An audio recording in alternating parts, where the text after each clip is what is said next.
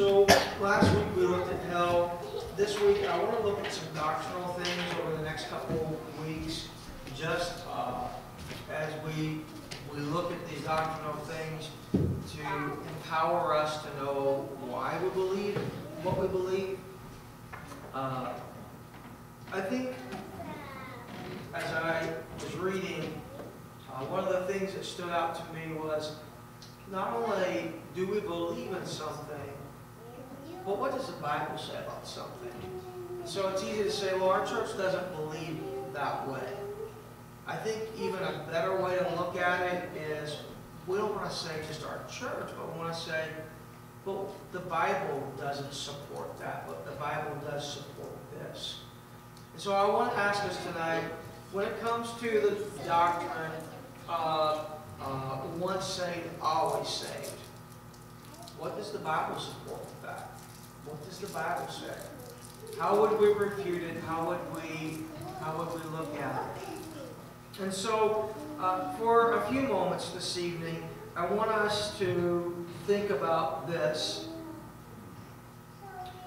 If someone said to you, well, do you believe in once saved, always saved? Do you believe in eternal security? What verse would you turn to? What would you look at? You don't have to say it yet, but think about it. We'll talk about those at the end in case there's something that I don't go over. And I'm sure that there's way more evidence than what I'll be showing you this evening. But I think that when we look at once saved, always saved, one of the things that we can look at first of all is understanding that God's intent was to come into the world to save the world and not condemn the world. So we know that favorite verse that we all like to quote, John 3:16. For God so loved the world, it presents a love of God.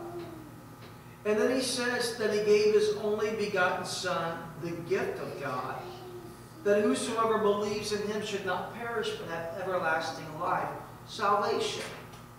But then let's look at verse number 17, where the Bible goes on.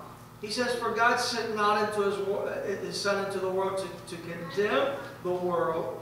See, God's mission was not to condemn the world alone. The law already brought condemnation, but what God's design in sending his Son for was to bring salvation or justification. The Word of God goes on to say, but that the world through him might be saved. The only way to salvation is through Jesus Christ. He who believes on him is not condemned, but he who believes not is condemned already, because he hath not believed in the name of the only begotten Son of God. I think that we have to understand that to believe, we have to engage in a relationship with God. And if you're not engaged in a relationship believing, you can't be saved.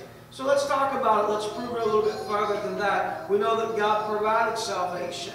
So what is the basis of the salvation? And what is the extent of the salvation? And what is the gift of salvation that God gives? Keep that word in mind, that it is a gift of salvation that God gave. Because we're going to be looking, I'm going to be reading some things tonight from a very popular minister who I appreciate and I've heard great things from, but he is definitely scripturally wrong when he teaches an eternal security doctrine. And he does. I'm not being mean by naming a name tonight. I'm calling out truth tonight. So we'll talk about it here a little bit. Does anyone know if we were to go back and find the root of where once saved, always saved come from, what would you say that came from? Do you know what the root of that comes from? Where did it start? Where did it come from?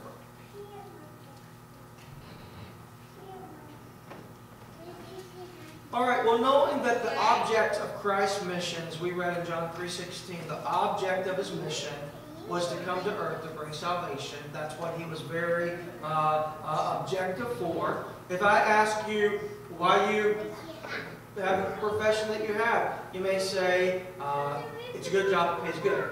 Maybe that's the object of why you're doing what you do. Or maybe it's because it brings me deep joy. The object of Christ's mission was to bring salvation. In bringing salvation, in the 16th century, there were a breaking away from the Roman Catholic Church. Martin Luther was a part of this. We know his name. And you may also be familiar with a man named John Calvin. In fact, the Calvinistic doctrine is what says once saved, always saved. It kind of takes us back to that. And when we look at even modern day, you'll find that modern day, that people such as, I'm going to give a name here, Charles Stanley, is still a Calvinist in his teaching. I'm going to read some things from him. I'm looking at a lot of things that I'm bringing tonight. I'm bringing from the positional paper from the Assemblies of God. You can go on their website, the Assemblies of God. There's a lot of things I don't agree with the Assemblies, but their core doctrine is very good. So a lot of what I'm bringing tonight comes from their positional paper on once saved, always saved. And so that's where I'm making my references. So these people who are Calvinists, or a lot of folks who still hold to that doctrine, once saved, always saved, eternal security, they say this, that if we ever made a decision for salvation, there's no way to lose salvation. Even if the appearances are otherwise, God does not require a consistent attitude. Charles Stanley said this. He said, God does not require a consistent attitude of faith in order to be saved. Only an act of faith in Christ. Even if we die in a completely reprobate state, cursing God and rejecting any relationship with Him, we would still spend eternity in His presence. Believers who lose or abandon their faith will retain their salvation, for God remains faithful. And if a believer, for all practical purposes, becomes an unbeliever, his salvation is not in jeopardy. You can give it back only if the giver accepts the return. In the case of salvation, God has a strict no-return policy. This effectively removes the choice after the point of salvation, as one cannot abandon one's salvation. So Charles Stanley holds to this, and what I read to you, let me just express to you, just in modern lingo. I think it expresses itself well. But Charles Stanley teaches that if God, this great giver, and He's the greatest of all givers, right? I mean, He shows us the standard of giving, and He's the greatest lover, and He sent His love to us in the form of His Son, giving us Jesus Christ. Now, for us to be able to have salvation, Charles Stanley says, is we make a conscious choice that we are saved. God, I accept your gift of salvation. But somewhere along the line, we decide that we don't put our faith in Jesus Christ, and we no longer hold salvation true and dear to our heart, and we want to give it back. But God says, no. There is no return policy. I have given, and I won't accept it back. So for those who believe in eternal security, and this comes from the words of Charles Stanley, those who believe in eternal security believe that if you're saved, even if you die in a very reprobate, blasphemous, sinful way, you will still be saved in the presence of God when you die. That's a very damning doctrine. It's a very concerning doctrine. So we want to look at what does the Word of God have to say about this. Christians, he believes, are secure with God regardless. And he feels that if there isn't the doctrine of eternal security, Christians become fearful and they don't share and evangelize. That's what Charles Stanley says. So there's no way to annul your relationship with the Savior. If you once accepted it, there's no way of getting out of it. Let's look at the Word of God. what does God's Word say about this? What do you think already about this? The violation of free will. If God so far can go as far as saying, well, if you're going to heaven, if you don't want to, not. Because to say you can't say, well, you're going to go to hell whether you want to go to heaven or not.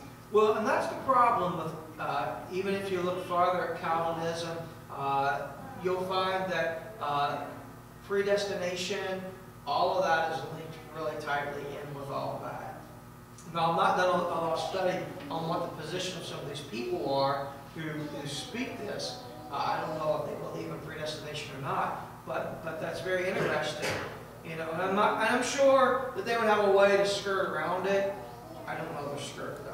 You know what they would say, but it's very interesting.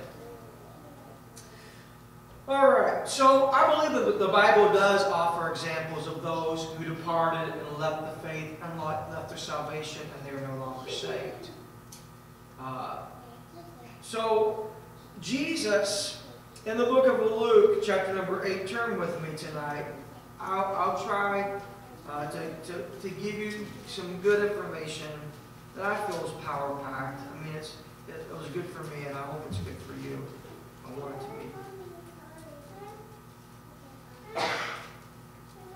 In Luke chapter number 8,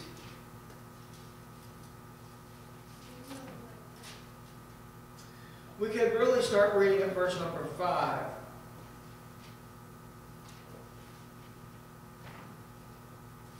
And we read about, really back at verse number 4, the parable of the sower, who the seed is sown. The Word of God says, a sower went out to sow his seed, and as he sowed, some fell by the wayside, and it was trodden down, and the fowls of the air devoured it. So the seed didn't even have a chance to root and to grow. And some fell upon a rock. As soon as it sprung up, it withered and away because it lacked the moisture. And some fell among the thorns, and the thorns sprung up with it and choked it, and others fell on good ground and sprang up and bare fruit 100-fold. And so he goes on down and he talks about the mysteries of the kingdom of God. He says in verse number 12, those by the wayside were those who hear, and the devil comes and he takes away the word from out of their heart. So they hear, but they're never responsive to the word of God, because the enemy steals away that seed.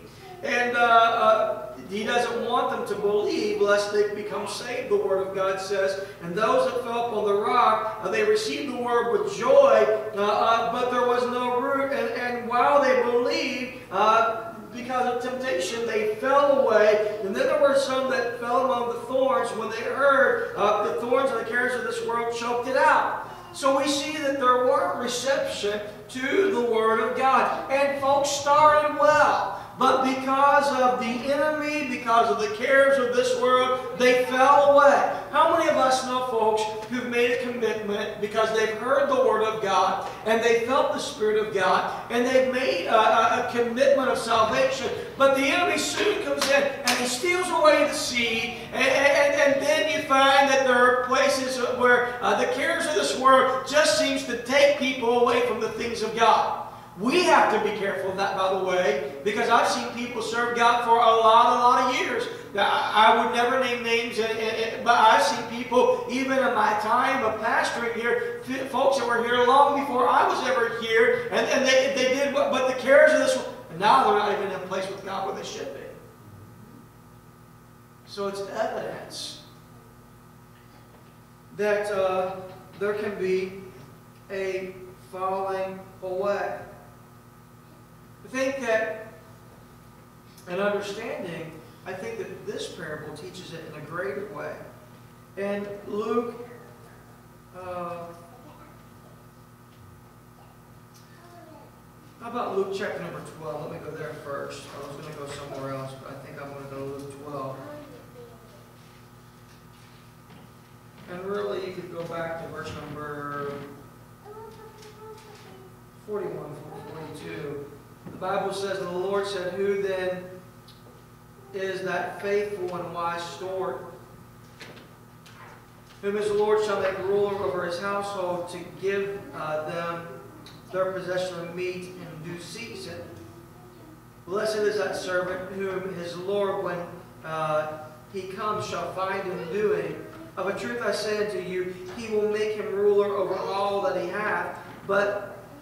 And if the servant say in his heart, my Lord delays his coming, and shall begin to beat the menservant and maidens, and eat and drink and be drunk, the Lord of that servant will come in that day, and he will look for him, the Bible says, at that hour when he's not aware, and he will cut him in sunder.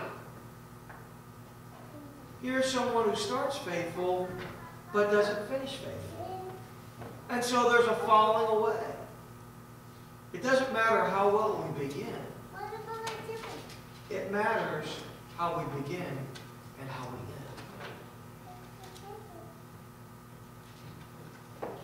end. In John chapter number 15,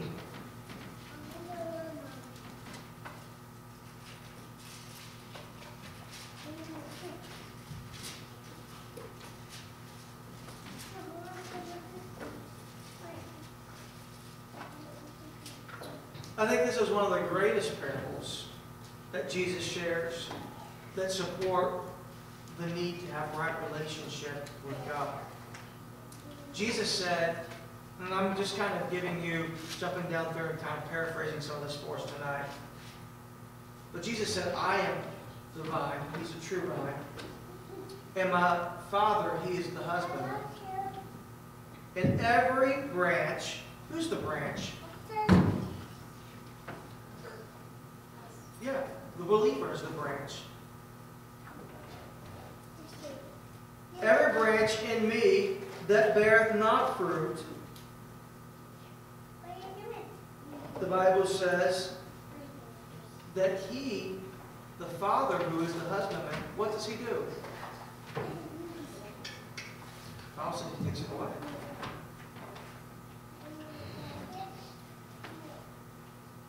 He purges it that it may bring more fruit. Jumping down to verse number 4, the branch cannot bear fruit in itself except it abide in the vine. He said, I am the vine, and ye are the branches. Who abides in me, and I in him, the same shall bring forth much fruit. If a man abide not in me, he is cast as a branch and is withered. And the Bible says that men gather it together and cast it into a fire, and it's burnt.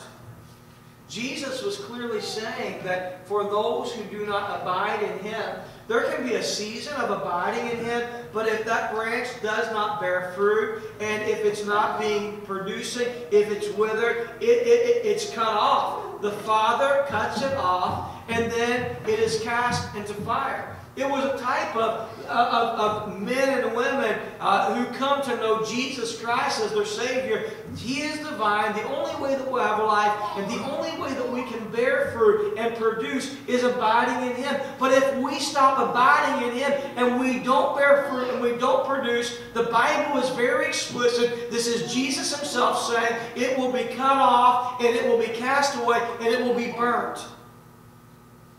So even Jesus himself did not support the doctrine of eternal security or once saved, always saved. It's really tonight about this. It's really about remaining in the vine and abiding in the vine and keeping our relationship right with Christ. The church has to be in love with Jesus and love Jesus. And if we don't abide and love him, then we're cast into the fire. There's much I could refer to. Romans 8, 1 Corinthians 5. But Jesus gives much support to that.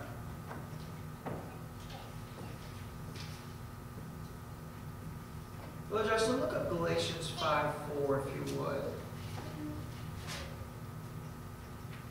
Brother Justin's looking up Galatians 5:4. Turn with me in your Bibles to 1 Timothy, chapter number 1. We're going to look at verse 19 and 20. Go ahead, brother. We have that. Christ has become of no effect unto you. Whosoever of you are justified by the law, ye are fallen from grace. Wow. Paul said that you can fall from grace. He was warning the Galatians about not going back and living by the law because there's a better way. And Christ is that way. Paul also said this in verse number 19 of 1 Timothy chapter number 1. He said to Timothy, he said, holding faith. What is faith? It's maintaining our relationship with Jesus Christ and keeping our hearts and our minds upon Him and keeping our lives living the way that God wants us to live. That's holding faith. Keeping the cross as the center of our affections. And the Bible says, and a good conscience. It speaks of following the Word of God the way that God wants us to live. That is the good conscience part. So if you fall away from Christ, you're not getting the Word of God. You're probably not attending church. You're not keeping yourself in the place where the Word of God is being planted in your life. So there isn't that good conscience. Paul said, holding faith and a good conscience. He said, which some, having put away concerning the faith, have made shipwreck. He said, man, there's some who have let go of faith and a good conscience, and their life is a shipwreck. How many of us know that, folks, who have put away the faith, and really, they can look like they have it all together on the outside, but their life is a shipwreck on the inside because they don't have Christ. And then Paul gets pretty specific. He says, of whom Hymenaeus and Alexander. Wow, he names two. Those are two that are not holding to the faith. He said, whom I have delivered unto Satan. Now, if they've been delivered unto Satan, you think that they're going to go to heaven? No, their life is a shipwreck. They have let go of faith. Then, Paul says, that they may learn not to blaspheme. Do you know what Paul did? I think it's clear for us to say that for those who give up on the faith and their relationship with Jesus Christ, they're classified as those of blasphemy. Paul put them there. They won't make it to heaven. So, Paul gives Timothy the words of encouragement in 2 Timothy chapter number 2.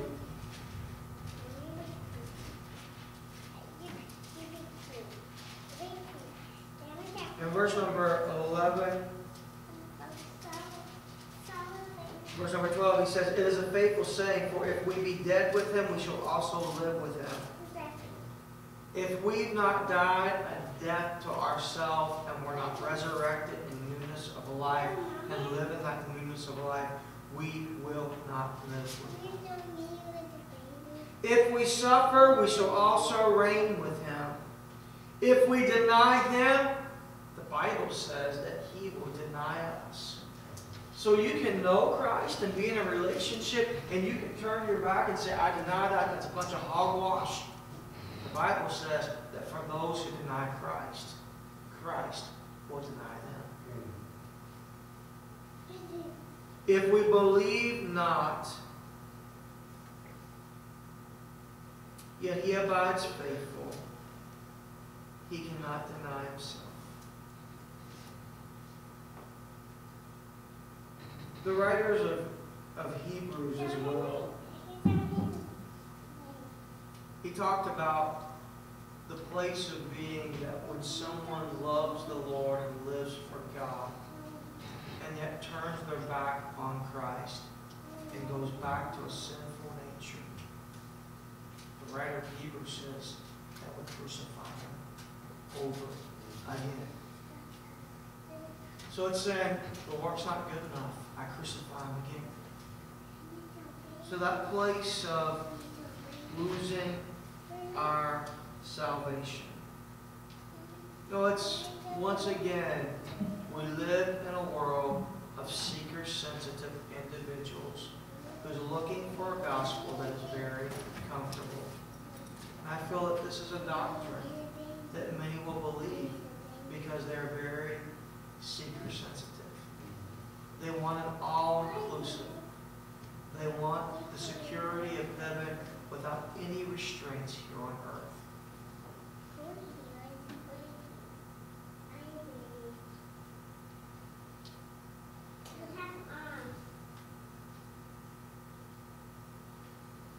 I wonder tonight, do you have any scriptures that you would say support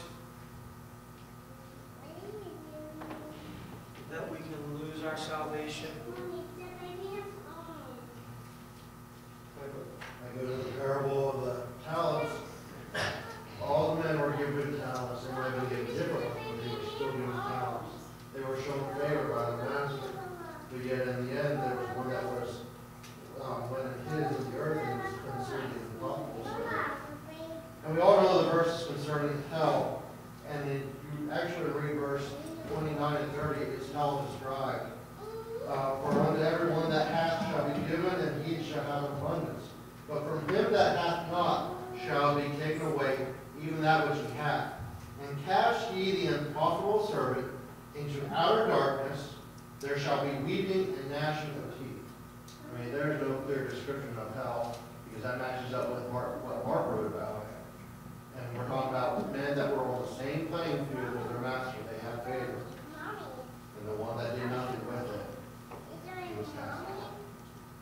He was unprofitable. God is looking for profitable people. I think that we see that as well in the parable of the vine and the branches. God's looking for people that will be profitable.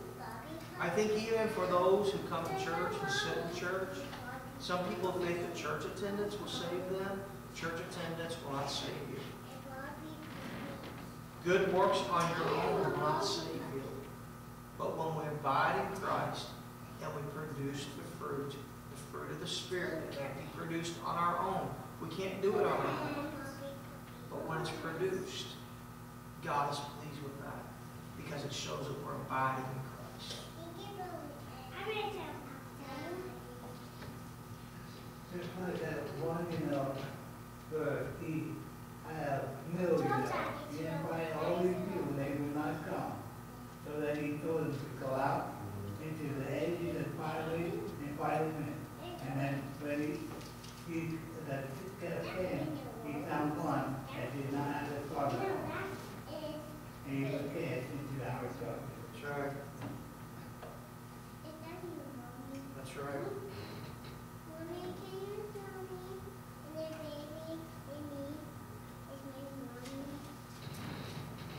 The good news is that God does save. The great news is that He delivers from sin. He sets free. The Bible says, "He whom the Son set free is free indeed." He allows us to walk in the power of His Spirit. And living anything beneath that is not salvation.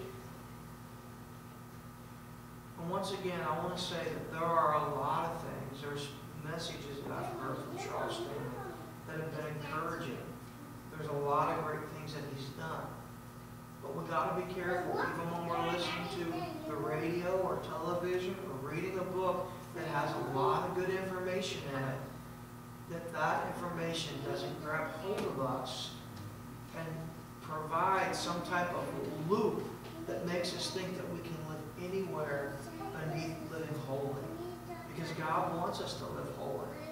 And no sin is going to inherit the kingdom of God. That would be wonderful. And that doctrine has progressed to where it is today. To where, I talk to people where I work and they'll tell me, oh, I love listening to, who's the guy that's always smiling big? Joel Osteen. I love listening to Joel Osteen because he's so encouraging, he's so uplifting. I like when I hear a message like that. Yes, we all like to be encouraged, and we all like to be uplifted. All of us, every one of us. And I like that too.